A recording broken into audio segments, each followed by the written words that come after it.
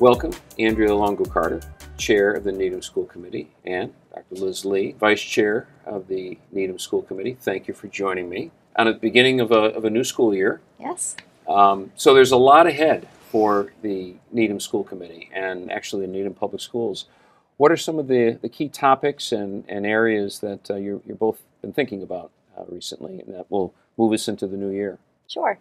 I think for me, there are really two things. One is making sure that our Portrait of a Needham Graduate strategic vision for all of our students is really infused in everything we do from preschool through postgraduate. I think we've made great strides in the last year, 18 months with that, but we continue to want to make sure that that guides everything we do and is a really powerful experience for all of our students. So that's one, the portrait. And then the other one is advancing our master plan, which deals with rebuilding the Pollard School, the Mitchell School, and executing on our facilities master plan.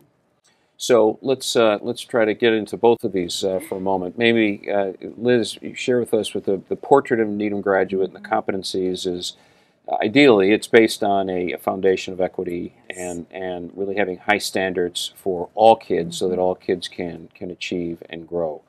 When you think about the portrait and the strategic plan and the competencies, what's most important to you, and what are you talking to your colleagues on the school committee about? Yeah, this is one of the initiatives that I find personally most exciting. Because our equity initiatives as a district, right, our goals of becoming an anti-racist school system, for example, are just woven in completely with the portrait work. And in that way, our equity work is suffusing everything that we do, right? Ideally, equity work does not come as an add-on that teachers do at various times during the day. Instead, equity, inclusion, diversity work comes through all of the processes that a school district undertakes. And I see our goals as furthering that work within the framework of the Portrait of a Needham grad. Some of the conversation nationally and maybe even locally occasionally is that, and we've heard some of this on the parent survey results, that there seems to be, you're talking a lot about equity and anti-racist efforts, but are you also talking about school and academic standards and academic excellence? And I often say to people, it's not an either or, it's an and. How would you advise families who want to know how we're balancing these topics? It's such an interesting topic. People often do, for whatever reason, think of it as it's either academic standards or it's equity. But actually, what a lot of the research tells us is that when you have equal opportunities for all kids, or equitable opportunities for all children have better academic outcomes across the board. And that is incredibly powerful, and it's an incredible byproduct of the work that we're doing. So if I had advice for parents, I would say that academics are, of course, important, but they're just one part of a whole child.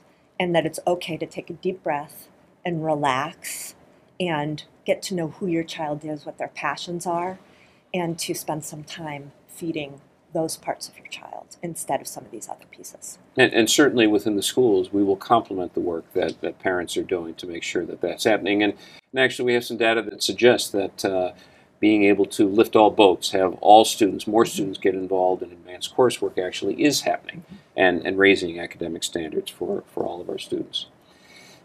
Andrea, you have this big task ahead of you with the school master plan. Now, you mentioned it. Can you talk a little bit about, so what does that mean to someone who's watching this? What's the master plan? And we know that Pollard is a focal point this fall. So tell us a little bit about that. Sure. So the master plan has been developed over many years and a lot of study, a lot of work by a lot of different groups in town. It's not just the school committee putting this forward, but it's really a comprehensive plan to address the critical facilities needs that we have at Pollard, at Mitchell. And so right now, we have applied to the Massachusetts School Building Authority. We've submitted a statement of interest, and we are asking them to help us renovate and expand the Pollard School. And so we will hear back from them hopefully later this fall as to whether or not they feel that they can partner with Needham on this project.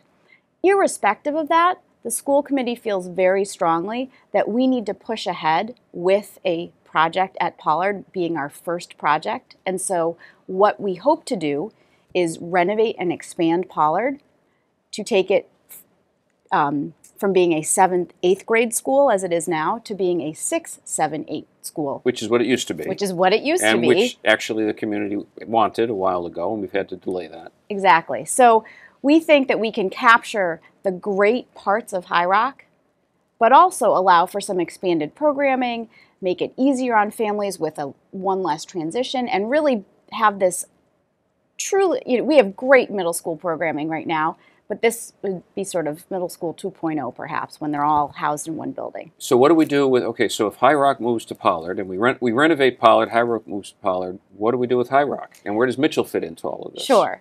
So the next phase, so Pollard's phase 1. Phase 2 is we renovate the Mitchell School. And rebuild the Mitchell School, not renovate. Yep. Tear it down and start over. Tear it down and start over. Sure. And while that is happening, the Mitchell students will be relocated to the High Rock School, which is now vacant. This critical piece is hugely critical because it means that we don't have to build temporary swing space to house Mitchell students while their school is being rebuilt. So we rebuild Mitchell, brand new school, the students move back there. Then we can open High Rock as a 6th elementary school. So we have more elementary capacity and just a lot more flexibility in what we can do, particularly at the elementary level. Well, and it's true that enrollment, which is a key part to this, seems to be steady.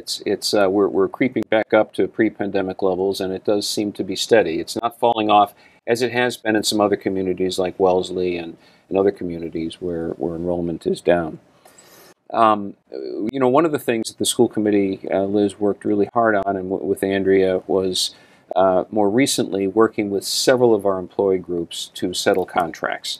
Some of the school committee were more involved in that than others, but right now we have settled contracts for all of our employee groups and units, and I think that sends a strong message to our employees. What would you say to them as they begin a new school year? And to our employees? Yeah. Oh, just that I believe we have the deepest respect for the knowledge and experience that they bring into the classroom. And that certainly being a teacher has been challenging in various ways through the pandemic. But Needham especially has done an amazing job, and that we value them deeply. When you think about the families in Needham, and you mentioned the pandemic, the entire world, and even locally, families have gone through a lot, students have gone through a lot. What are some of the messages, Andrea and Liz, that you want to share with families about thinking about school and this new year ahead? What's some advice that you either give yourself as a parent or you might give neighbors? Well, I think fundamentally we all have the same goal in mind.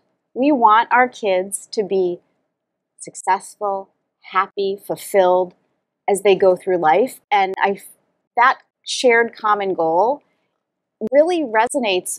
It's everything we do, soup to nuts, and we all want to work together. So I would advise parents to really, things aren't perfect, things happen, but deep down, know that we have your child's and your family's best interests at heart, and partner with us. Ask questions, be engaged. Don't jump to, this is horrible. Say, I wonder about that. I'd like to learn more about that. Engage your student's teachers, and ask questions. We all want a child who's going to be happy, healthy, functional, and successful in their future life. And then when the school year starts, and I have one still in the K-12 school, he's an 8th grader, it gets really easy to get bogged down in the details of what's happening in the classroom. What is he doing? What is he not doing? What should he be doing? What ought he be doing? And advice I tell myself and my friends is that you can let go of the I should, I ought, and really look like 20 years out. What does your child need to be a happy and healthy adult in 20 or 30 years instead of, in this moment at school? And that changes your perspective on what needs to happen. And that's how I've been really working to calm myself down when I get a little anxious about the school year.